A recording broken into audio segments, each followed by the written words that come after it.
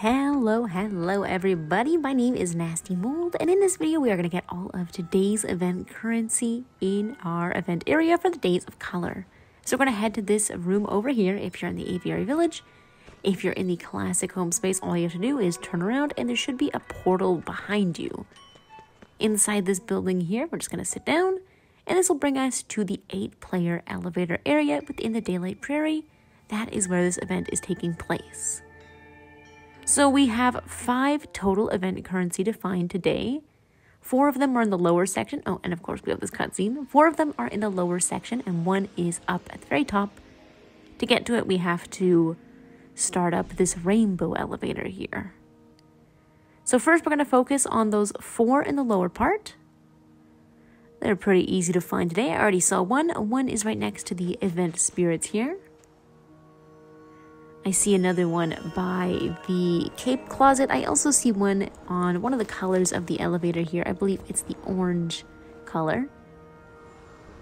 Ah, the cutscene. Why? So here is our second one for today. Third one is over by the cape closet here. And I'm not exactly sure where the fourth one is. I'm going to guess it's over by Oreo, and I guess we'll see if I'm right. So my guess is it's over and up top here. I saw that big call though, it made me confused. Oh yes, so very right. So this is our fourth one. It's the final one that's on this lower section of the map.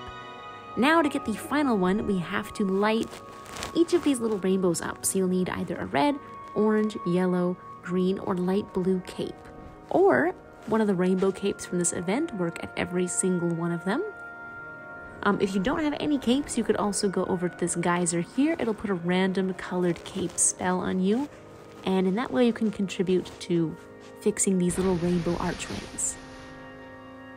So we're going to do that, and then once we have all of them filled, we'll get this cutscene here.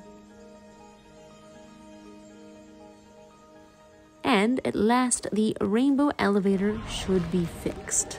So all we have to do is fly into here, and it should bring us straight all the way up.